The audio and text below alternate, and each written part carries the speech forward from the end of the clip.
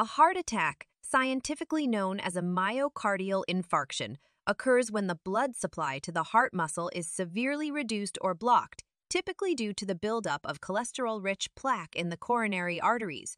This blockage deprives the heart muscle of oxygen and nutrients, causing tissue damage or cell death. Recognizing a heart attack can save lives.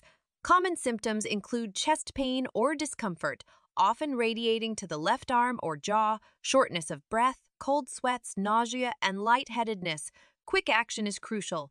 If you suspect a heart attack, call emergency services immediately. Chew an aspirin if available, as it can help thin the blood and reduce clot formation. Perform CPR if the person becomes unresponsive and doesn't breathe normally.